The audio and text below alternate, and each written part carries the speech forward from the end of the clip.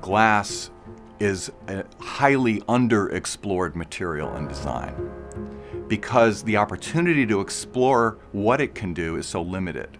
Historically, access to glass has been very difficult for artists. It's not something you can typically do at home. It's not something that designers typically have access to. You had to go to a factory, there was big furnaces, you have to work with glassblowers who are proficient at forming the material. A tenet of design is truth to material.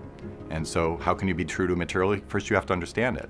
You really have to work with it in a molten state to understand what it's capable of. You have to have a very, very deep understanding of the material to be able to successfully create with it. And really what GlassLab does is it opens up the world of glassmaking and allows designers to really be playful with the material of glass and express their ideas without concern about technical issues or the typical budget constraints that are always in place when you're working in a more commercial venue. The GlassLab program was conceived by Paul Haigh, who's also a designer, for a summer design retreat in southwestern France called Domaine de Bois Boucher. I had done that for a number of years and was looking for a new expression for a course, and actually asked the museum through Steve Gibbs if he in fact could take equipment to France and support that activity. That became a challenge for us. How can we make this large glassblowing studio highly portable? You have the unique task of raising the temperature of this material to 2,300 degrees to make it molten. It's similar to working inside of a volcano, basically. This was new, low energy consumption, portable glassmaking equipment that we felt we could literally take anywhere. We can literally run GlassLab with a few propane tanks like you'd use on your barbecue grill and the equivalent of what it would take to run a vacuum cleaner for electricity. So once that was realized, the equipment could be miniaturized, then the problem became, okay, now we need to develop an idea around how we transport it. Ultimately, wouldn't this be great if we could make this GlassLab equipment and we could put it in a container and ship it around the world and take advantage of the efficiencies of international container shipping? So it's really a glassblowing studio to go. You can pick it up with a crane and pretty much put it anywhere and be blowing glass in 48 hours. And that was really the birth of GlassLab. What was stunning about those first workshops in France with Paul Haigh was the output. 10 days and 150 prototypes. I worked for 10 years at Steuben Glass. I didn't have 150 prototypes. Paul worked as a consultant for Steuben for 10 years. He didn't have 150 prototypes.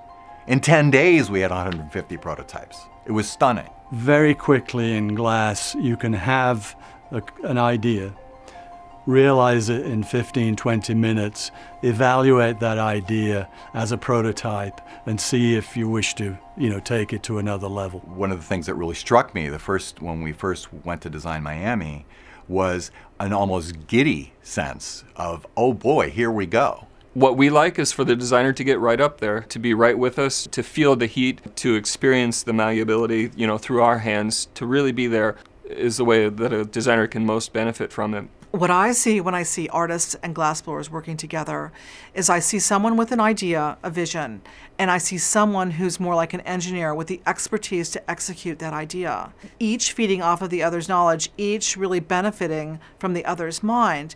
Working on GlassLab has been the most satisfying glasswork I've done in a very long time. You're pushed to do things that you're maybe not comfortable doing. That really results in some amazing work and some breakthrough moments for our glassmakers, I think. What the designers are asking us to do in glass requires incredibly skilled glassmaking. You've got to have the chops, you've got to be able to make this thing, and you also have to be flexible to really roll with it as the designer says, oh, I don't want it round anymore, I want it square. You'll see them come with a very fixed idea of where they wish to go with a particular experiment and realize that they can change course. When they see the way this material moves, the way it drips, the way it glows, the way it expands, the way it contracts, they'll respond to it directly and sometimes end up with a very wonderful result that's nothing at all like they intended in the first place.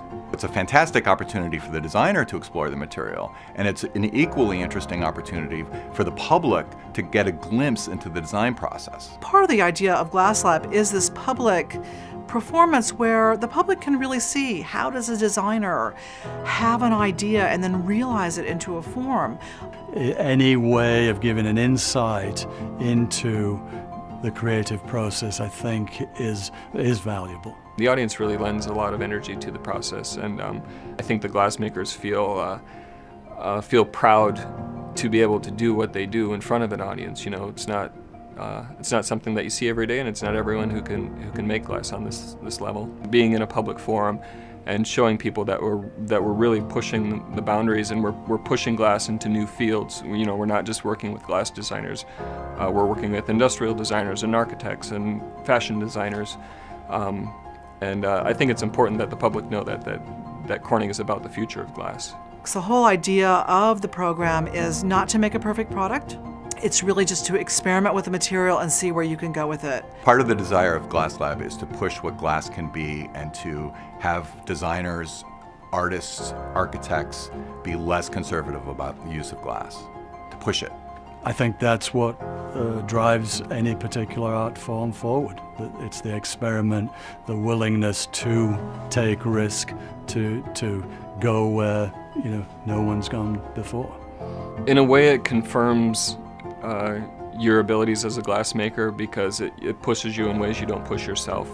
You're pushed by designers to create things that you may have considered impossible until you've tried it. And I think for a lot of our glassmakers, that's been a very, very positive thing. So the designer's right there, seeing how the design evolves, and through that process, discovering what glass can do. And the minute the session's over, it's, when are we going to do this again?